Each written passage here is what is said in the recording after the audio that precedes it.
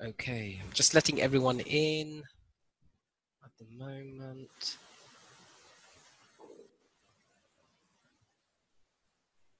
Assalamu alaikum, brothers and sisters. Welcome, welcome. I'm just letting you in. We have Dr. Alyaa, who is the host, and we have Professor Farid here as well. So it's going to a couple of more minutes. We're just waiting for everyone to come through. We have a full house. We're expecting around 100, but most likely we'll probably have just less than that. So as you come in, please, if you don't mind, put your mics on mute. If you can put your mics on mute. You can have your camera on if you want to. That's absolutely your choice. This is being recorded. So if you did miss any sections, you'll have an opportunity to come back and have a look. We'll be putting it up on our website, on our YouTube page as well. So I'm just admitting a few more people. Admit all. Just another minute or so and we'll make a start. We had a surge of last minute bookings. Can I just remind everyone as you come in, please kindly mute all your phones or devices. Fantastic. Right, okay, so just to remind everyone, Assalamu alaikum wa rahmatullahi wa barakatuhu, Ramadan Kareem. Welcome to the Islamic Courses Zoom session on Ibn Khaldun towards a non-Eurocentric approach of modern sciences, delivered by Professor Syed Farid Alatas from the National University of Singapore. At the same time, this is being hosted by our very own Honourable Dr. Alyaa Ebbiary from the University of London, SOAS. So welcome both of you. Assalamu alaikum rahmatullahi wa barakatuhu. Wa alaikum salam. Right, okay, so just quick housekeeping rules before I hand it over to Dr. Alyaa. Number one, if you don't mind, everyone please kindly put your phones or devices on mute. It is being recorded, so you'll have a chance to see this in your own time whenever, if you did miss any sessions.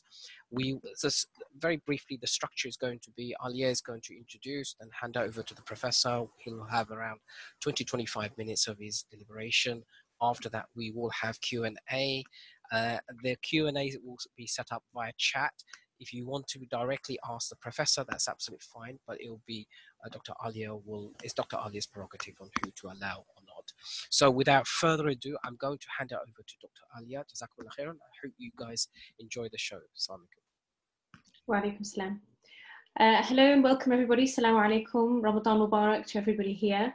For those who've just joined, this is the webinar Ibn Khaldun towards a non-Eurocentric approach to the modern social sciences, to the modern social sciences. And we're very honoured to be joined by Professor Syed Farid Alatas from Singapore University. Just a very quick biography of Professor Alatas. Syed Farid Alatas is a Malaysian national and he's a professor of sociology at the National University of Singapore. He also headed the Department of Malay Studies at the National University from 2007 to 2013.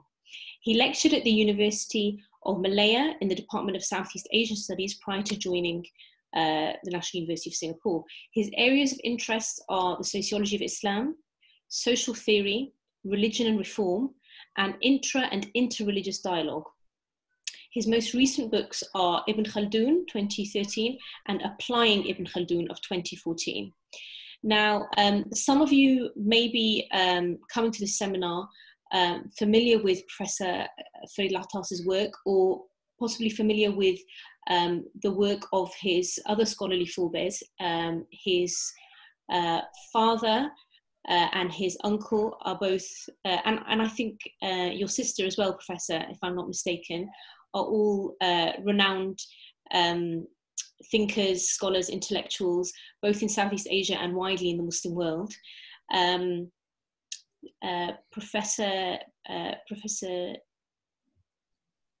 Alatas' uncle, I think, was quite renowned in his work on Islamization of knowledge and education.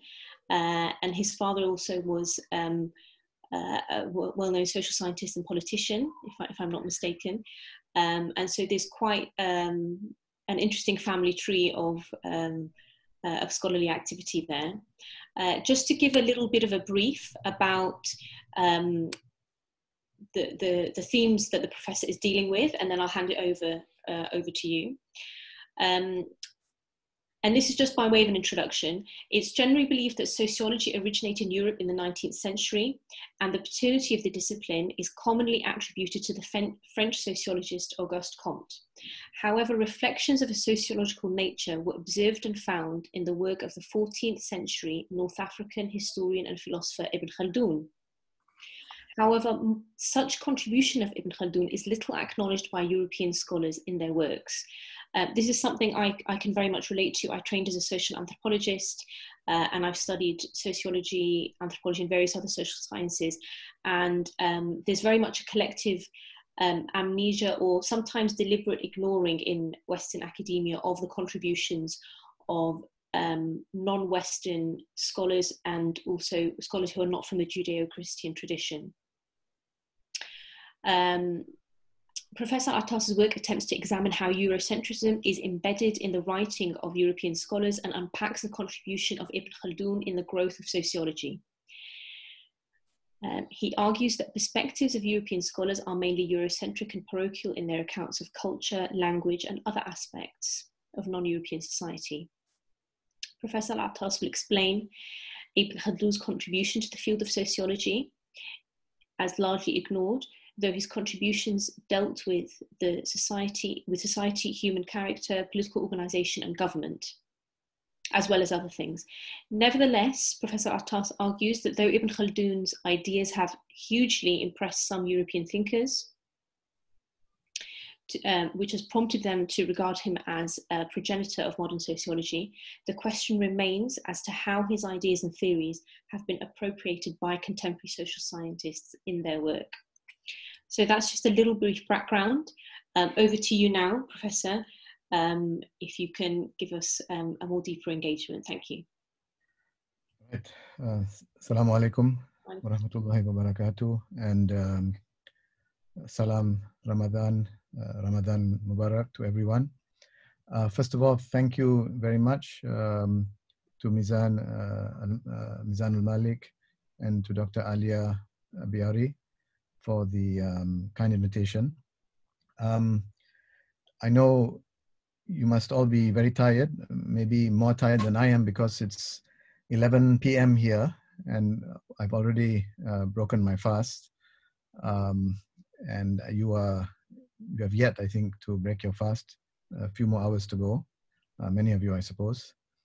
But it must be a little bit harder for you, Professor. Thanks for staying up for us.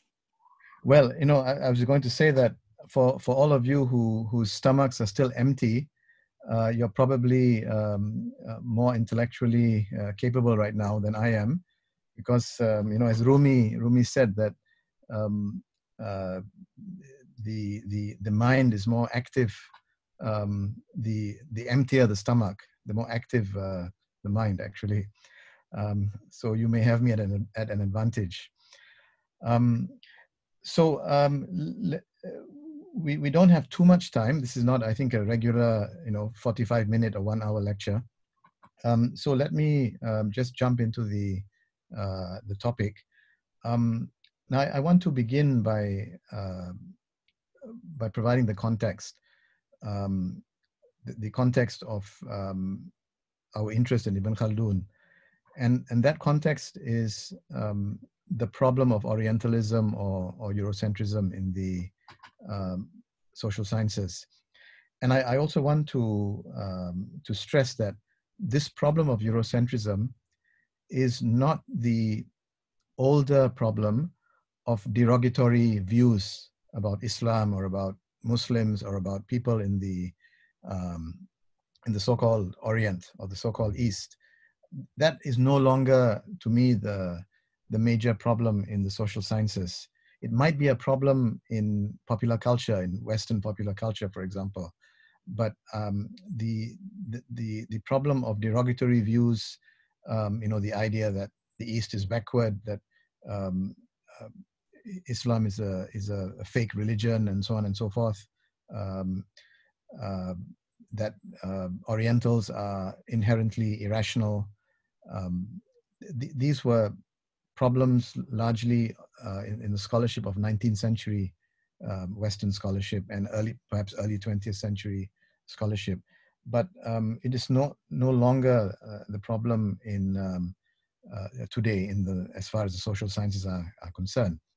But there is still a very serious issue with regard to knowledge production in the social sciences and humanities, which I would call Eurocentric or Orientalist, which has to do with the marginalization of non-European thought and non-European thinkers. And this problem of marginalization has also resulted in a kind of distortion.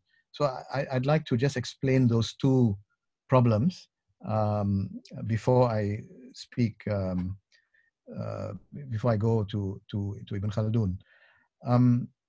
The problem of knowledge production basically has to do with the destruction of knowledge systems, of non-European knowledge systems, to the extent that we have lost particular ways of looking at the world. And I would just like to give a very simple example of that. It's a favorite example of mine because it really, vividly illustrates the problem. You would have all read, and I'm sure you're all familiar with a series of wars that were conducted between the 11th and 13th centuries that involved Europeans and Muslims. And we usually refer to these wars as the Crusades. And these are referred to as the Crusades literally everywhere in the world. If you are from the Muslim world, whatever language you speak, Urdu, Persian, Arabic, Malay, the word that you use is a translation of crusade. So the word that we are using, the term that we are using in our respective languages, refers to these wars as refers to them as the war or wars of the cross, giving the impression that this was a war of Christianity versus Islam. This is the impression that we are given. And as a result, we do not realize that the idea that this was a war between Christianity and Islam was a specifically European point of view during that period. The Europeans saw it as a war of Christianity against Islam. But because we have been dominated by European terminology, our whole understanding of history reflects their understanding. We see the so-called Crusades through the lens of the European Christian experience. The Muslims during that time didn't use the term Crusades to refer to those wars. And the Muslims did not even refer to the Crusaders as Christians. And they refer to them as Faranj or Efranj, Franks. And it's understandable from the Muslim point of view, because from the Muslim point of view, they understood that these Europeans were European invaders who also killed Eastern Christians, who also massacred Eastern Christians, and who conquered lands in Palestine and surrounding areas that were inhabited by Arab Christians and Arab Jews. So it wasn't simply a war of Islam versus Christianity from the Muslim point of view. But our terminology that we use today, and the term Crusades is used by us today, in Hurub Salibiyah in Arabic, Jang Salibi in Persian, Perang Salib in Malay and Indonesian. These terms generally came to us in the 19th century and after. They were not used before that. So this is just one, simple example of how Eurocentrism has really played havoc with the way we understand reality. As I said, there are two big problems. One has to do with distortion, and I gave the example of how we understand these wars that are now almost universally referred to as crusades. And I think related to that is the other problem of the marginalization of non-European traditions, non-European thinkers, non-European concepts in the whole process of knowledge production in the social sciences and humanities. And of course, Ibn Khaldun is an example of is a case in point, you know, a victim of this marginalization. Now, let me just cite one more example of this distortion. If you take, you know, Hinduism, right? This is a classic case of a Eurocentric or an Orientalist construction. The idea of a unitary, a single religion in India is a Eurocentric construction that emerged largely during the colonial period. And it is a result of the imagination of Europeans that the people in India who were not Christians, Muslims, or Jews all constituted one religion. There wasn't a name for that religion, so it is the Europeans who named it Hinduism, probably based on their looking at the religions of India through the lens of Christianity, through their own experience in Europe, where you have a single religion, Christianity, consisting of different sects and denominations. So they imposed that model on the religions of India. They recognized Muslims, Jews, and Christians in India, and the rest were lumped into one category, which they call Hinduism. They call them Hindus, and they call this religion Hinduism. Now, if we look, one of the reasons why we know that there wasn't such an entity is because, you know, you have some Muslim scholars from the pre-colonial period who never identified such a religion. Al-Biruni is one of them. In his Kitab Mal al-Hind, he speaks of the religions of India, Adyan al-Hind in Arabic. In other words, to him, those people who are neither Muslims, Jews, nor Christians were followers of various faiths, of various religions. That's why he referred to their religions in the plural, the religions of India. If you look at Darashikoh, the Mughal, from the Mughal royal family, the Mughal family, and also what was he? I think he was the brother of Aurangzeb. Now he wrote this work, Majma al-Bahrain, which is, you know, a kind of comparative study between Islam and the religions of the Indians. There again, there's no reference to a single unitary religion called Hinduism or by any other name. And he was writing in the 17th century. So he refers to the Indians as Muvahidane Hind. His work was in Persian, so he referred to them as Muvahidane Hind, the Indian monotheists, and he also referred to them as Haq Shenas, the people, I guess you would say the truth-knowing group, and so on. And we have many other examples of scholars who, who never referred to, who did not engage in this construction of a new religion, as it were. In others, they did not, as far as those Muslims were concerned, they did not look at the religions of India through the lens of Islam and constructed an image that was not in line with the way the Indians themselves understood and experienced their faiths. So these are the problems of, this is the central problem to me of Eurocentrism today.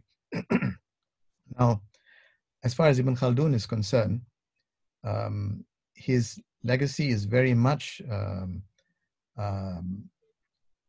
victim of Orientalism, in the sense that although he's widely known, although many social scientists in sociology and anthropology, in geography and other fields in the West know of him, and many even regard him as a precursor of various social sciences, he is still marginalized in the sense that he is rarely seen as a knowing subject.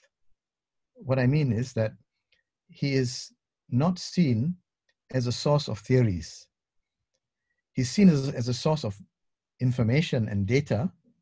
There are many descriptive works on his theoretical perspective, but rarely is his theoretical framework actually applied to the empirical study of various cases, empirically applied to the study of Ottoman history or Maghrebi history or Mughal history, or applied to the study of the Mongol conquest of China.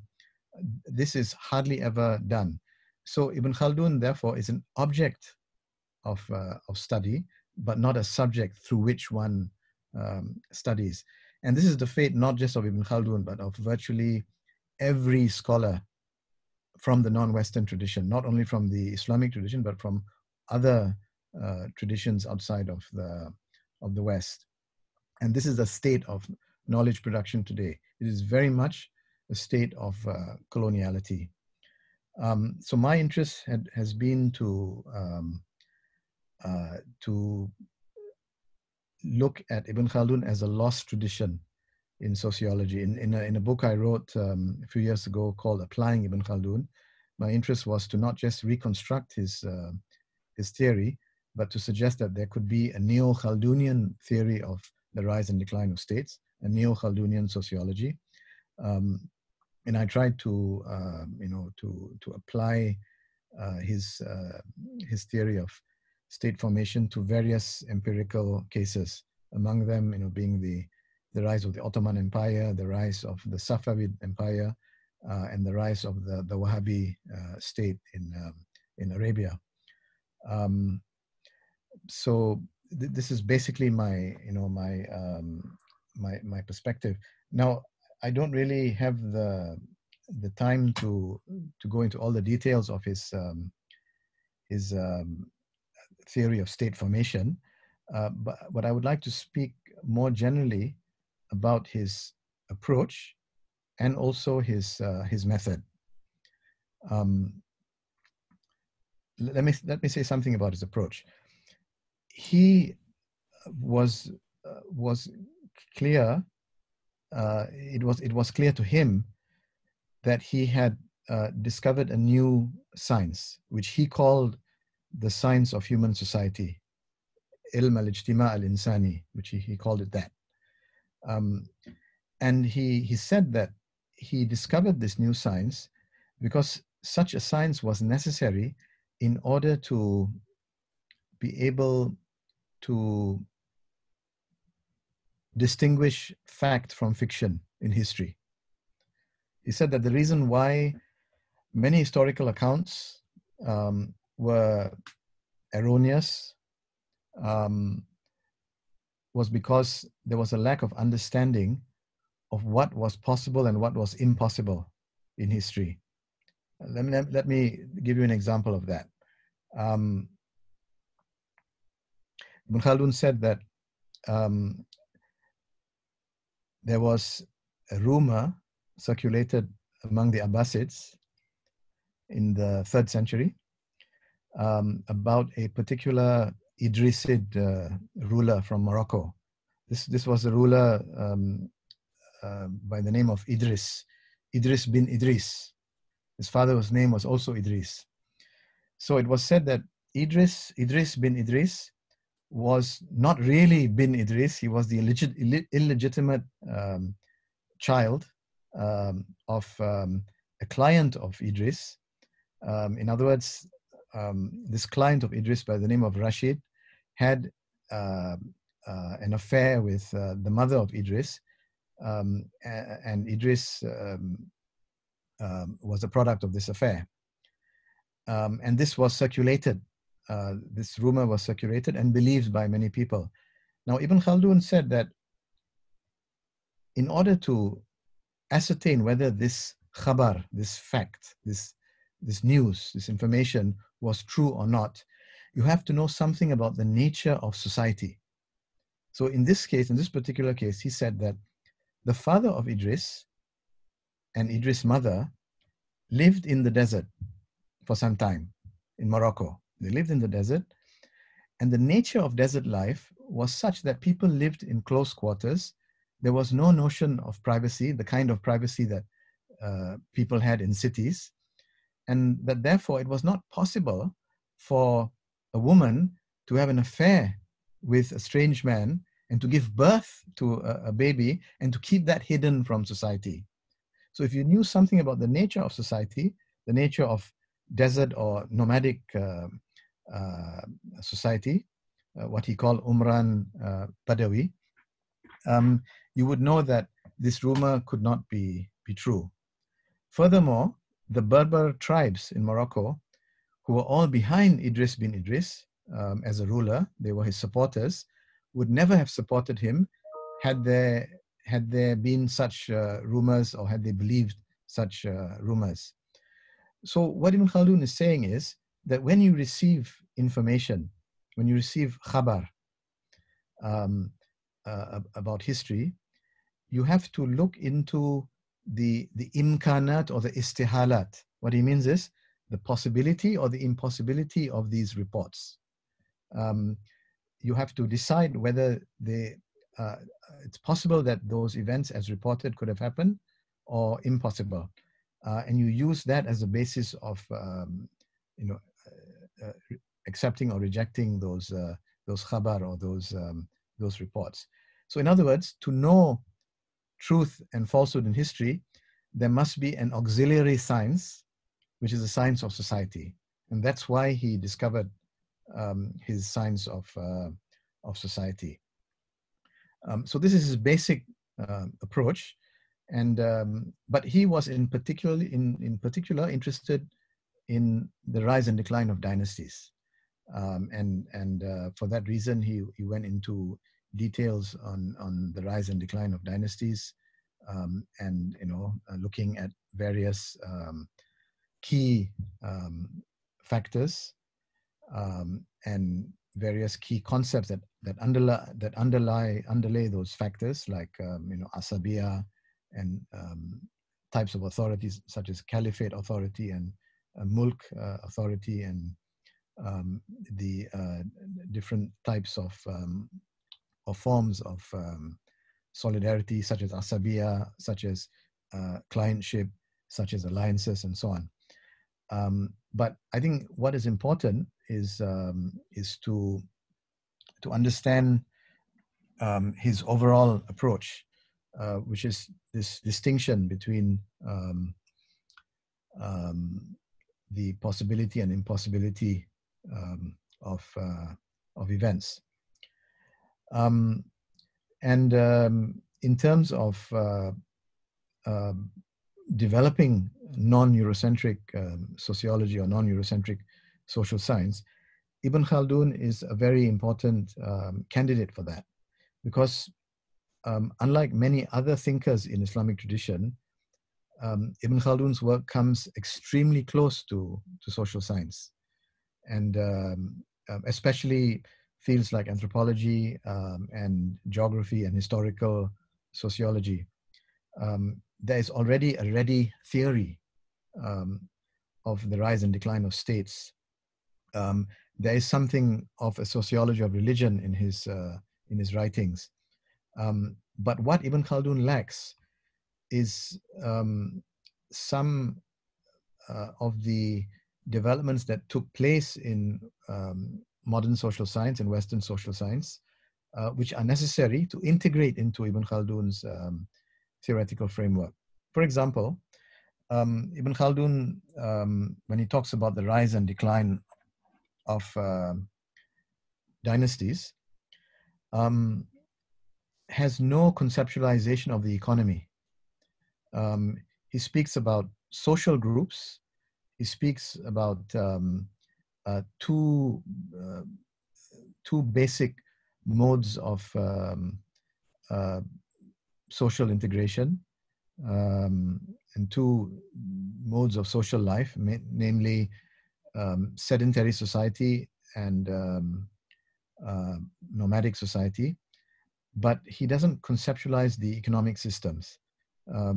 So in order to strengthen his theory, we may bring in notions of political economy from modern social science. For example, the Marxist notion of the mode of production can be brought in. And in that case, we could say that the sedentary society described by Ibn Khaldun consists of 2 or 3 modes of production, such as petty commodity mode of production, the Asiatic mode of production, and the nomadic society that Ibn Khaldun talks about, Umran Badawi, consists of the pastoral nomadic mode of production.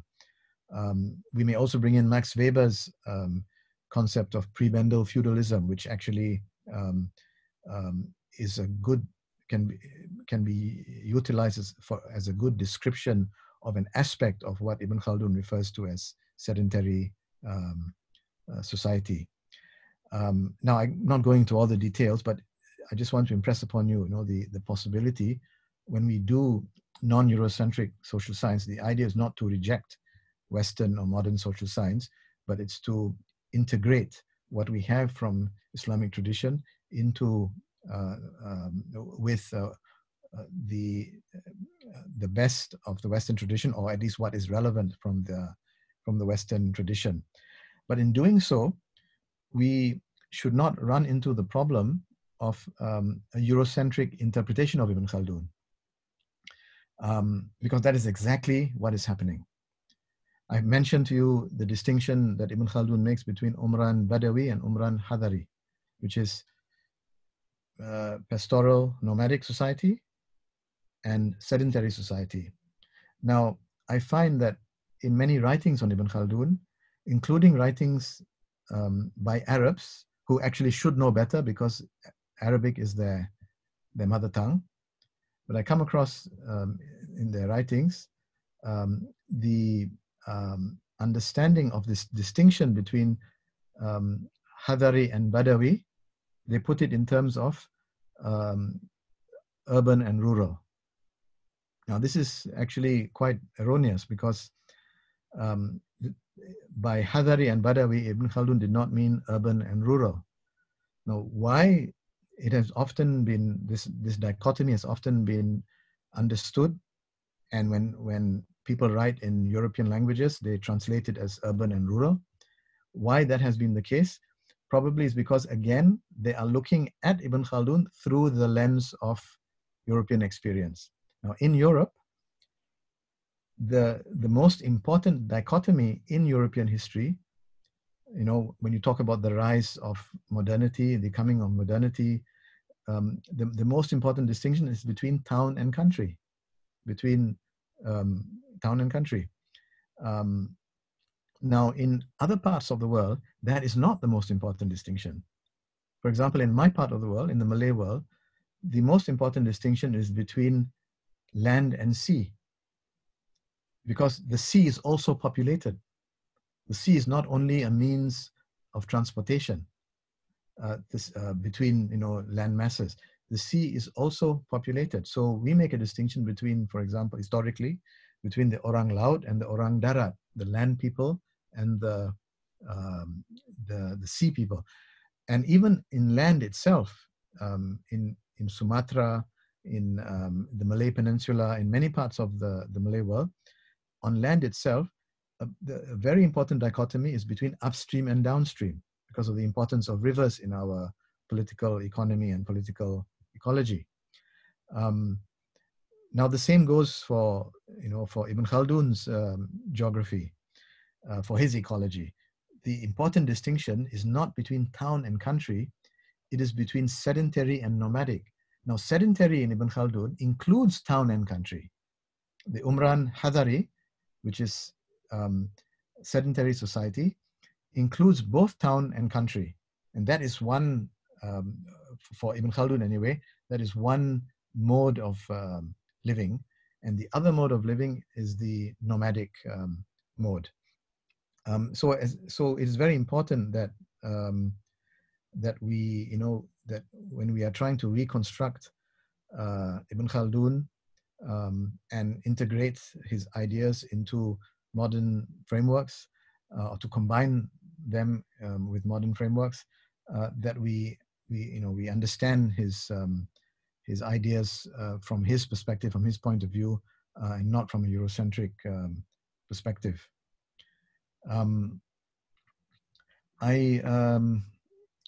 I want to make two other points. I believe my time is must be running out. It's right? Okay. There's time. Please, if you have more to say, please go ahead. Okay. So I've said something, very brief. I've spoken in very broad terms about Ibn Khaldun's theoretical framework. I want to mention something about his method. His methods, and I don't mean his methods of data collection, but his methods of argumentation, which I think is an important lesson for the modern social sciences, particularly sociology. Ibn Khaldun applied at least three methods in his work. In this sense, he was heir to the Greek and Islamic traditions. The four methods recognized, the methods of argumentation recognized by the Muslims in his time, were demonstration, dialectics, poetics, and rhetoric. Demonstration, which basically refers to deduction and induction, is what today we call the the scientific method. Now, when Ibn Khaldun was doing a critique of existing history, when he was doing a critique of the works of historians that came before him, his method was dialectical, what the Arabs call jadal. But when he constructed his, in the Muqaddimah, when he constructs his theory of the rise and decline of states, his method was basically a combination of deduction and induction. But he also applies rhetoric. He uses, rhetorical tools or devices in order to make certain arguments. For example, a very simple example, in his quest to show that it's possible to speak scientifically about history, in other words, to speak of rules or laws that govern history, he wants to tell us that what happened in the past is repeated in the future.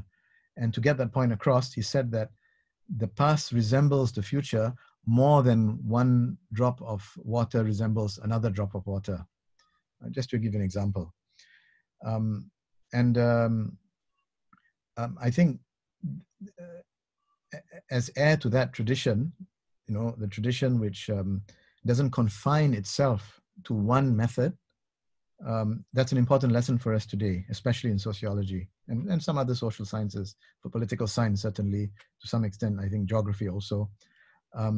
Because in the modern social sciences, we tend to confine ourselves to the so-called scientific method, to induction and deduction.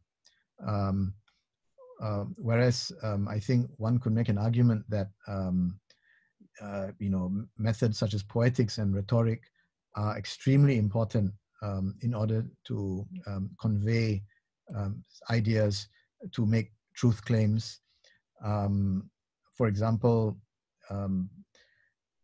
we can learn as much about the nature of society from novels as we can from, sociological works.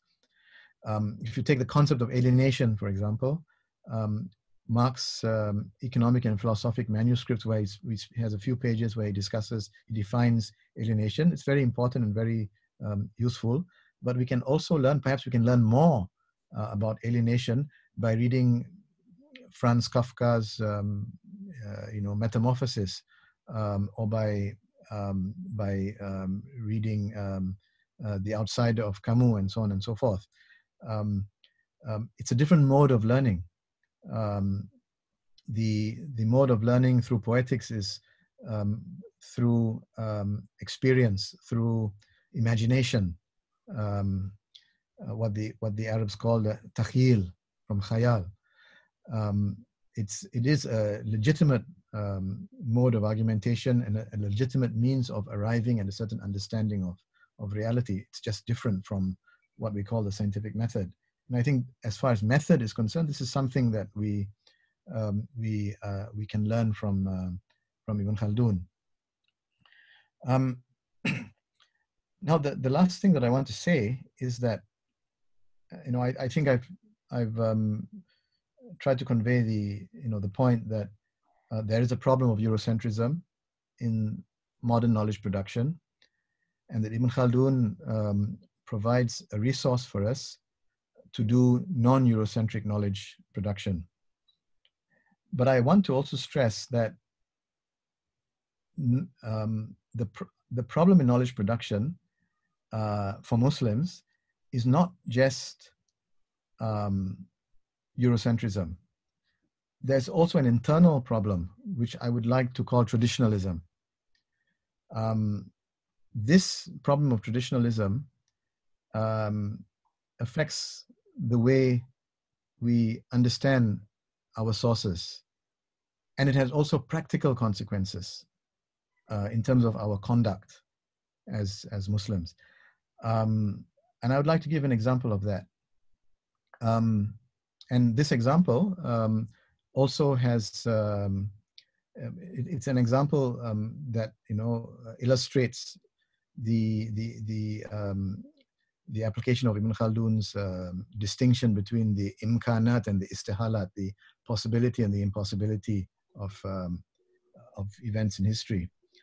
I'd like to give the example from very early Islamic history.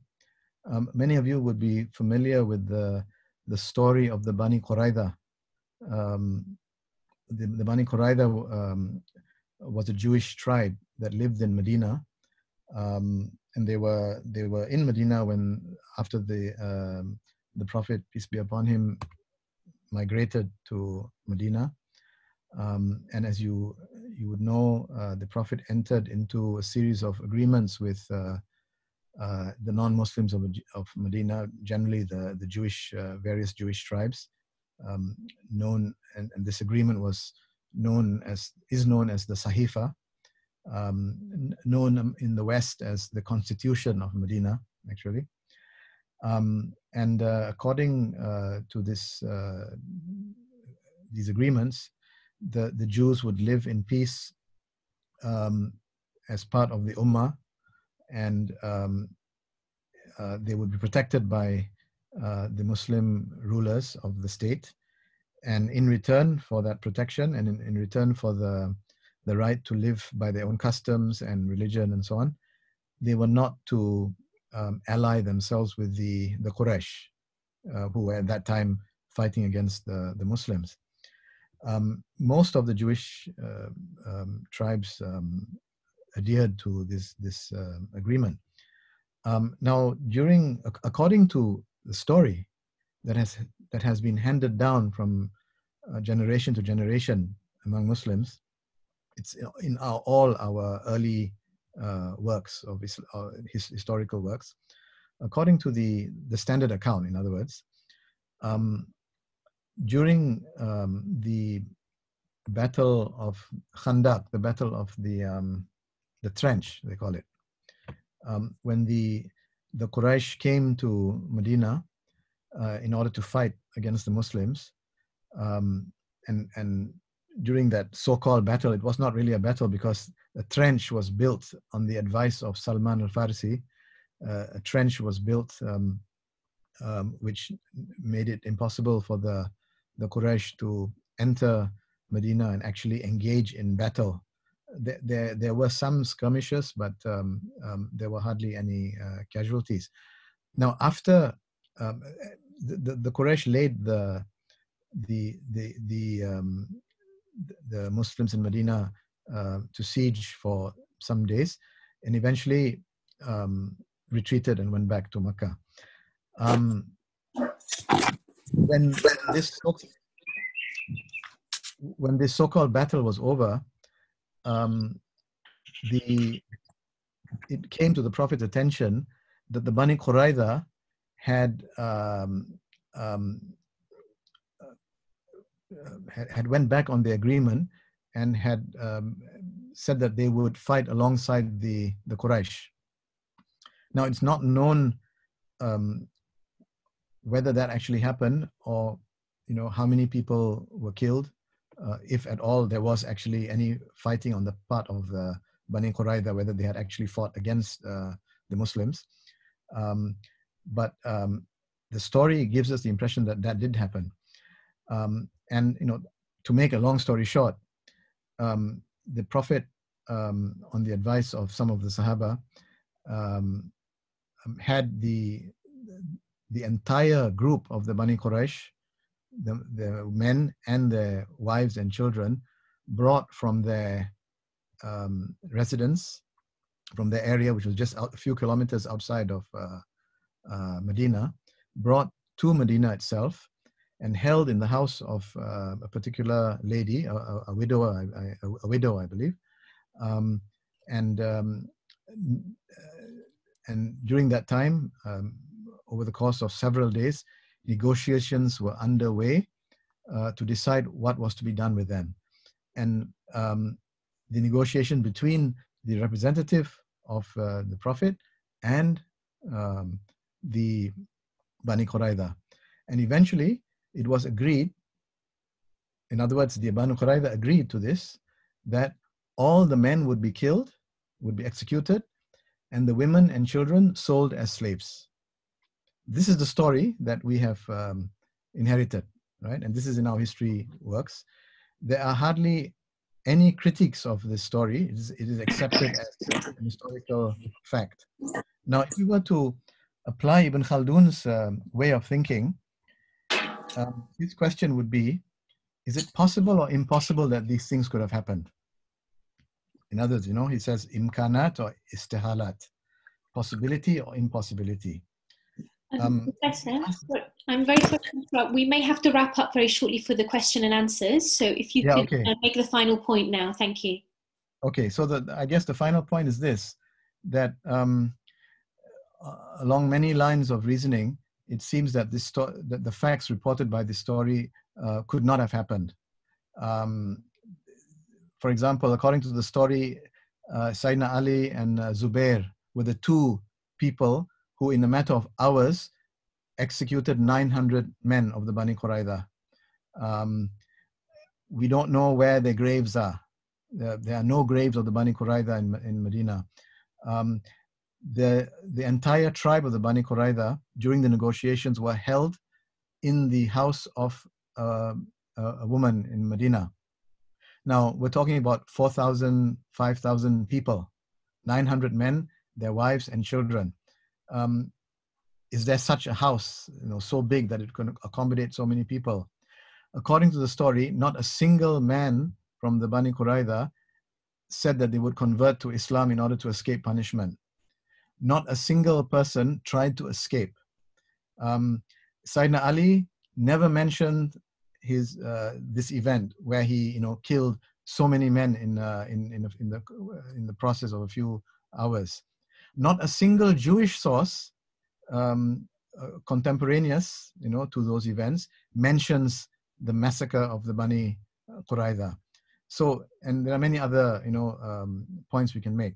So in other words, if we were to be critical with regard to the standard account, using Ibn Khaldun's approach, distinguishing between the possibility and impossibility of events, then we would tend to be a lot more critical than people have been. And let me just end by saying this. Why do we need to be critical?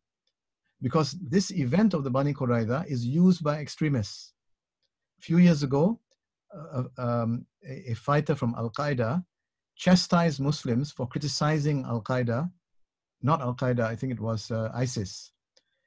Chastised Muslims for criticizing ISIS for killing non-Muslims, for killing Christians. He said, why do you criticize us?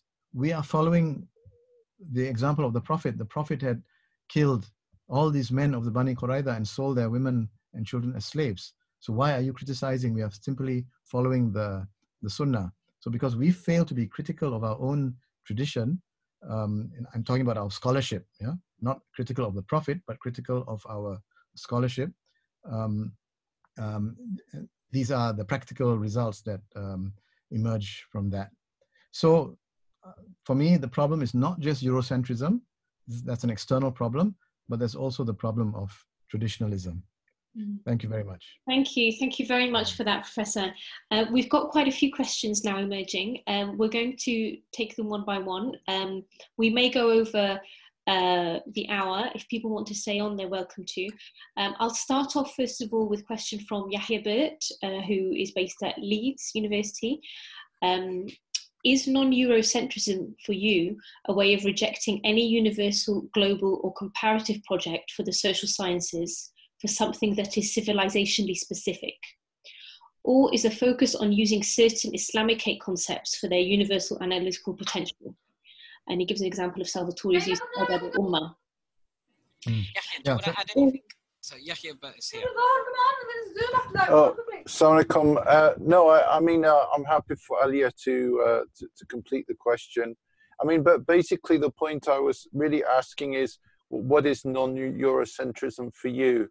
Because the challenge for us is going to be, well, are we saying that we have an Islamic hate set of social sciences based on Ibn Khaldun or some other modern or classical figures?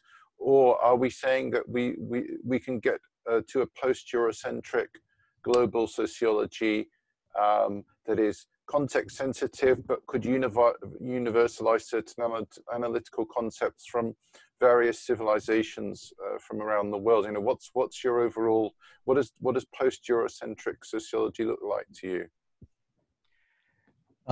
Thank you very much for the question. It's the second that I actually agree with, because my point is that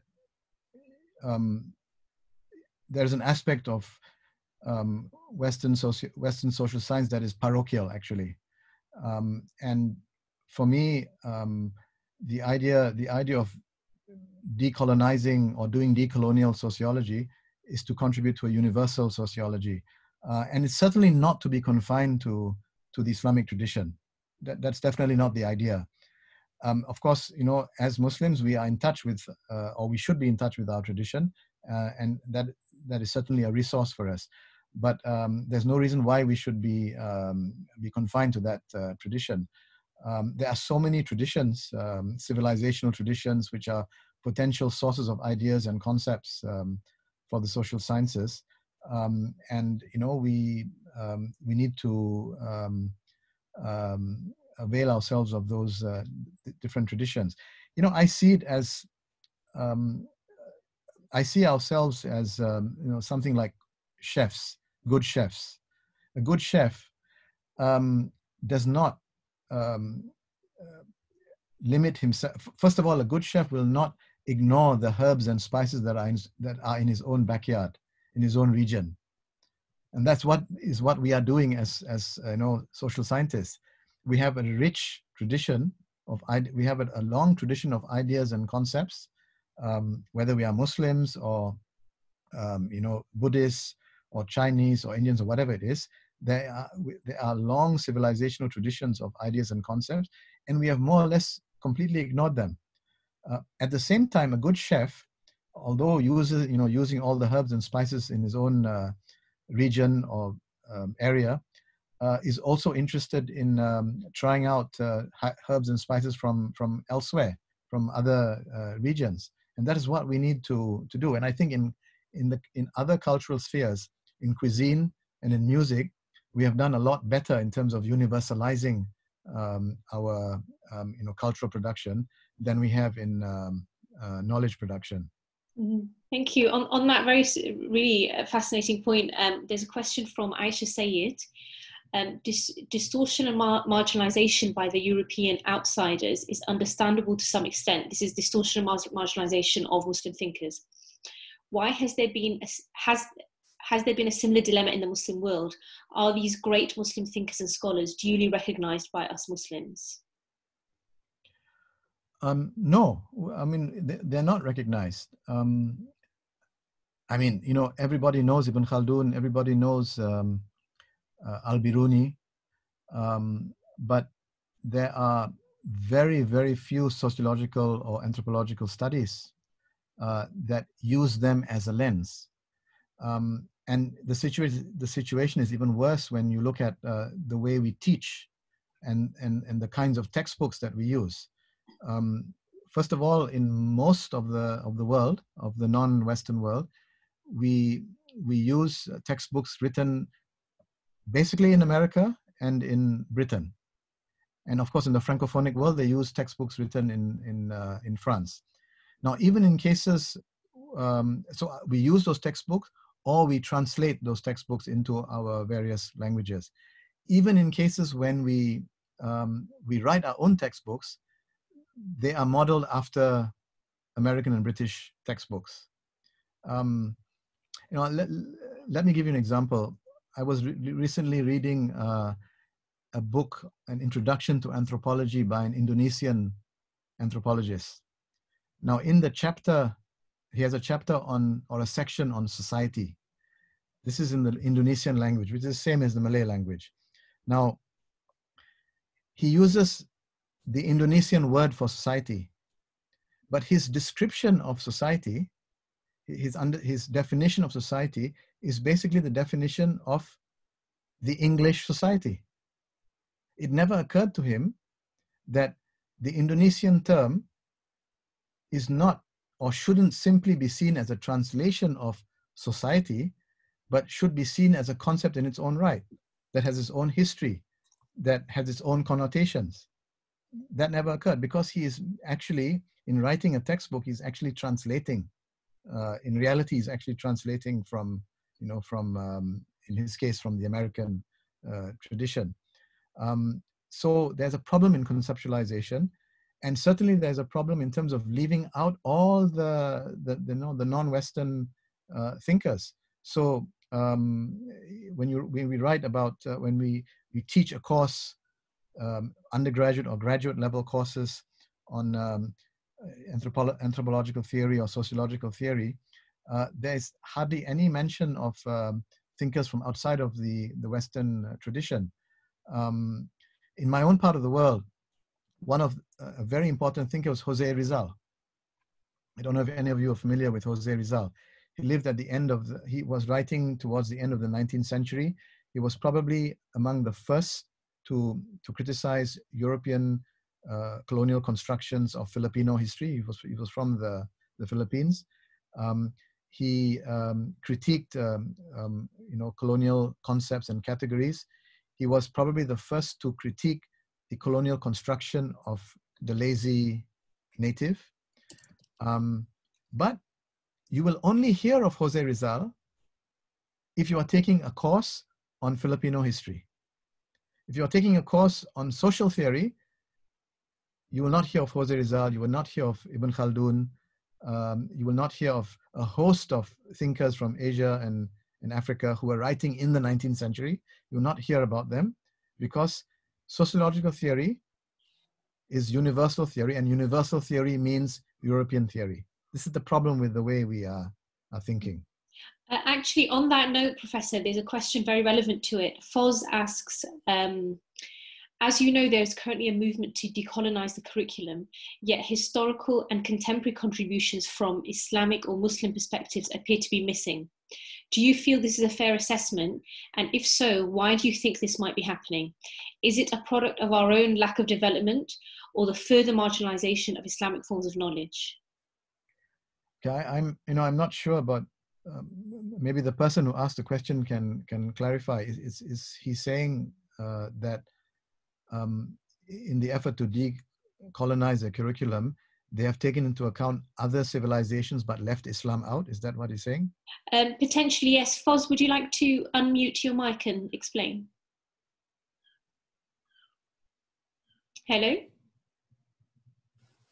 Okay, I'm not getting any sound from Foz. Yeah, but yeah, Foz. I've tried to unmute Foz. Okay, yeah, they don't have a mic. They'll just do it on chat. Okay. So the question is whether the Islamic contribution to knowledge is being left behind from the Decolonize the Curriculum campaign. So there's a lot of, as you know, around universities globally, there's a campaign called Decolonize the Curriculum, and it seems that Islamic contributions are missing. Is that due to our own lack of development as Muslims, or is it marginalization, do you think, further marginalization? You see, I don't think it's the responsibility of people who are decolonizing the curriculum to include every civilizational voice, right? So, if people in New Zealand are interested in, as they are, in fact, you have this idea of decolonizing methodology that's come out of New Zealand. And if they are interested in doing that in the context of, First Nation ideas, or in Australia in the context of Aboriginal ideas, that's completely legitimate, and we don't say that they must include, Islamic civilizational voices. The idea is to have the decolonizing sensibility, I think. And of course, it depends on where you are. If you're in a place like India, obviously you have to be interested in Islam when you are decolonizing the curriculum, because Islam is a very important part of Indian society. And the same thing goes for the UK. Islam is a very important part of British society, and obviously decolonizing would have to take Islam into account. And to some extent, one should be interested, I think, in all civilizations. One should be cosmopolitan, but the degree to which one takes interest in Islam really depends on the context. Having said that, it's the responsibility first and foremost of Muslims to contribute to the decolonization of the curriculum by including the Islamic content, which means Muslims should study the tradition. Now, one of the reasons why I'm quite critical of the Islamization of knowledge project, I mean, at least some versions of it, or some schools of thought among them, is that they did not really take much interest in the turath, in the tradition, or in the heritage. They spoke in a very abstract manner about Islamizing knowledge, but didn't really go into Al-Biruni and Ibn Khaldun and the other earlier scholars to see how a modern social science can be extracted from these thinkers. Thank you for that. Just for everyone who's still with us, we have gone past 5 o'clock. We've gone past the hour. It's now 5:04. We're going to carry on for a little bit. If people need to go, that's fine. If you wish to carry on, you're welcome to, but we'll probably wrap up in the next 5-10 minutes. We've now got a question from Mohammed Hussein. And it's something actually you've just touched upon, Professor. How do you evaluate attempts such as Islamization of knowledge and notions such as Islamic sociology or anthropology as non-Western approaches of study? So how do you evaluate those attempts? Well, I'm not keen on the idea of Islamization of knowledge or Islamic, for example, Islamic sociology. First of all, my feeling is that it's actually foreign to Islamic tradition. The idea doesn't, never appears in pre-modern Islamic thought. Ibn Khaldun, for example, refers to simply to a science of human society, not to an Islamic science. And I think it's because of the idea that thinking theoretically, thinking logically, is simply a matter of the way the mind works. Whether you're a Christian or a Muslim or an atheist. Asabiyya is not an Islamic concept. Mulk, which is a notion of a certain kind of political authority, is not an Islamic concept. It's simply a concept that refers to the way a certain polity operates. And when it comes to methodology, there is this idea that some people have been floating around for, well, had been discussed since the 1970s, Islamic methodology, which I think is a very strange idea, because when you talk about deduction and induction, there's no such thing as Islamic induction or Christian induction. Again, it's simply the way the mind works. I think we have to be clear about the whole process of knowledge production, that it begins with our selection of a topic, our selection of a field, of a focus might be guided by our religion, by our ethics, by our religiosity. We may choose to be interested in a certain topic because we are Muslims, because of our particular ethical standpoint, or because of our particular values. But once we engage in the process of knowledge production, concept formation, theory building, data collection, religion doesn't come in. What comes in is our tradition, the sources of ideas, concepts from Islamic tradition, but certainly we don't restrict ourselves to Islamic tradition when it comes to our sources of knowledge and sources of concepts and ideas. The way in which we theorize, the way in which we use logic, this is where we're talking about the way the mind works. After having done that research, we take particular positions with regard to policy, with regard to politics. Then Islam comes in again. Our values come in again.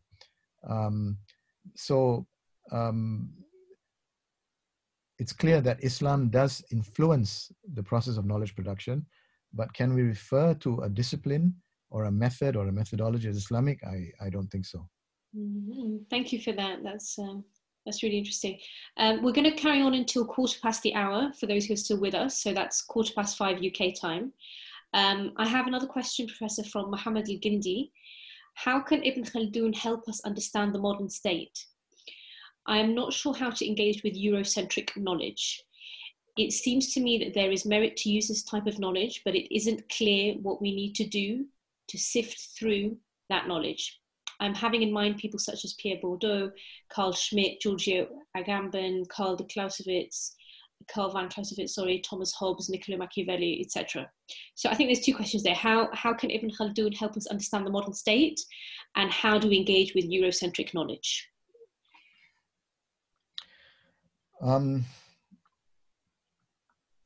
Well, Ibn Khaldun can be useful in terms of understanding the modern state in two ways. One, I think, has to do with his specific theory of the rise and decline of states based on tribal support. This interaction between pastoral nomadic societies and dynasties that are centered in sedentary society. So in that case, his theory is of more limited applicability to the modern world. There are some states that exist today which are amenable to a Khaldunian explanation. I think states like Saudi Arabia, like Syria, Yemen, these are states, to some extent, Sudan, Somalia, these are states which I think do operate according to a Khaldunian logic, and Ibn Khaldun is relevant in those cases. But there's a more abstract general level at which Ibn Khaldun is relevant. for example, if we're not, in other words, at the more abstract level, we're not really concerned with states, formed on the basis of tribal military support and so on and so forth. We're more concerned with some more general ideas that Ibn Khaldun had about the role of religion and state formation and religious reform and so on. For example, the modern study of religious reform, in sociology anyway, is really based on the study of institutions, and it's based on the study of ideas and ideologies. And it's not, this is certainly a legitimate way of studying religious reform. But if we were to ask questions about religious reform from a Khaldunian perspective, Ibn Khaldun would be less interested in institutions and in ideologies, but more with the impact of solidarity, with the impact of asabiya. So for example, we ask about the formation of the Ottoman state, or even if we ask, let's say we talk about the formation of the early Islamic polity in Makkah and Medina. From Ibn Khaldun's point of view, what is less important is the ideology or the ideas, but rather the role of the asabiya of the Quraysh, but in particular the Bani Hashim, in terms of creating this this polity and solidarity and the and the institutions that formed later on. If we talk about the formation of the Ottoman state, again, Ibn Khaldun would be more interested in the kind of asabiya, the kind of social solidarity that was forged by Osman and his tribe, and the way in which they were able to galvanize the support of other tribes and subordinate the asabiya of the other tribes. Institutions and ideologies would be in the background in Ibn Khaldun's explanation, and asabiya would be more in the foreground. There's some interesting work done along these lines by the sociologist, the American sociologist James Spicard, and he has a very interesting book called something like alternative. It's about alternative sociologies of religion, and he spends some time discussing Ibn Khaldun in this manner. Thank you very much for that. There's still a few more questions, but it looks like I need to come to an end now. It's coming to 5:15. It's been a really fascinating discussion, Professor Farid. Thank you. Perhaps we can maybe send you the questions from some of the people who haven't had their questions answered. There've been some really, I really welcome your insights, and it's been quite an honor to listen to you. We've had some very fruitful engagement from our attendees today. I would love to carry on. Unfortunately, it's supposed to be just a little snapshot, just a 1 hour webinar. Do you have, just on a closing note, do you have any, apart from your own work, do you have any suggestions for reading in terms of other social scientists who have managed to use and apply the work of Ibn Khaldun? Well, yes, but I can't. There are actually very few. There are a handful of people, and I've discussed them in my 2 books on Ibn Khaldun. But I also wanted to mention, I've written with a colleague of mine, Vinita Sinha, a book called Sociological Theory Beyond the Canon, in which we discuss both the so-called founding fathers, the European founding fathers of sociology, as well as European founding mothers of sociology, as well as several non-Western founders of sociology in the 19th century. For somebody who's interested in those kinds of questions, I think that's maybe a good starting point. And the references there, of course, will have some of these works that are thinking along these lines. Thank you very much. I look forward to looking up that reference, and I'm sure all the attendees will join me in our gratitude towards you and giving us your time. I know it's very late where you are now. It's coming after midnight. Thank you very much, and for everyone who's with us, I hope you can join us for the next few seminars from Islamic circles as well. Thank you so much, Dr. Alyaa, and thank you so much, Professor Farid. Thank you very much. We hope to host you again after Ramadan for maybe something longer and something, Inshallah. Thank you. Inshallah. Thank you so much. Enjoyed it very much. No problem. Assalamu alaikum wa rahmatullahi wa barakatuh. We will be sending the recording to everyone. We have your email addresses. If you haven't, please leave it on the chat. Thank you so much. Thank you so much, everyone. Take care. Assalamu alaikum wa rahmatullahi wa barakatuh.